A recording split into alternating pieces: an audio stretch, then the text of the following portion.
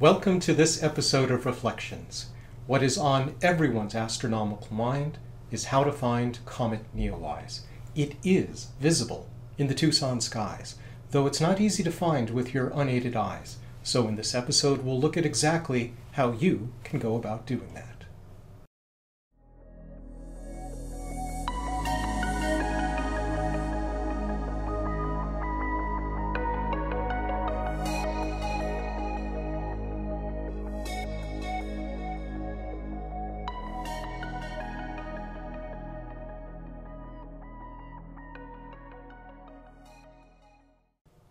Here are the basic steps for finding the comet in the night sky. Travel to the place you intend to see it from, perhaps at around sunset or just shortly afterwards. Note where the sun set on the horizon. You'll want to turn your body slightly to the right from that direction and face to the northwest. Then, once it has become dark enough, the next thing to do is to be able to find the bright stars of the Big Dipper in the sky. If you cannot yet find those stars or see them, you will not be able to, with your eyes, see the comet either. So finding the Big Dipper is going to be the way in which you know the time is right to also find the comet. Once you have found the Big Dipper, the shape is such that you'll find 3 stars in the handle and then 4 that make up the bowl of this big celestial spoon. The bottom 2 stars point to the right in the sky, and they nearly point at what is Polaris, the North Star. But back to the Big Dipper itself, you can drop basically down towards the horizon directly from the bowl stars of the pointer stars of the Big Dipper. And in a slightly more zoomed in map that comes from Sky and Telescope, there are some other stars that are beneath the pointer stars just outside of this field of view that you can use to even more closely navigate your way to the comet. Ultimately, though, the trick is to take a pair of binoculars and start by finding the stars or pointing at the Big Dipper with your binoculars and then simply going down in the sky, perhaps go to the left and go back up, and maybe one more time down and up.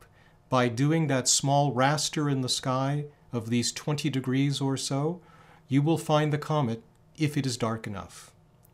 This chart shows where it is approximately on each night above the northwest horizon.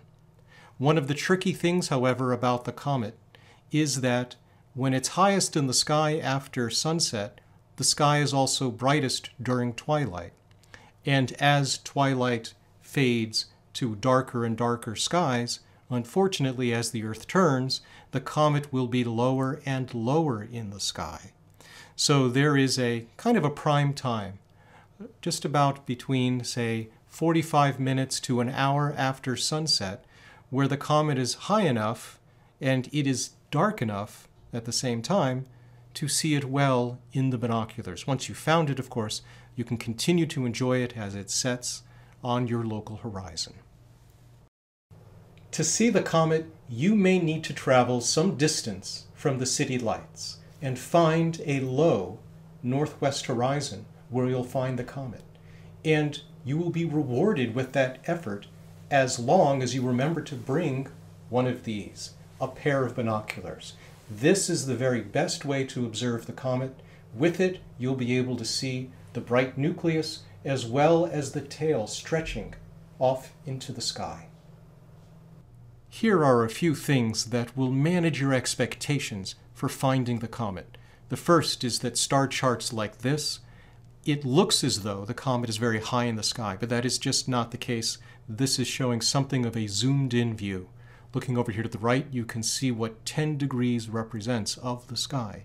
10 degrees is roughly the same as your fist held at arm's length. So while outside trying to search for the comet, hold your fist at arm's length.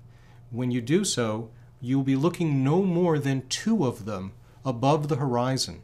That may surprise you as to how low in the sky that is. Not high at all. Keep that in mind.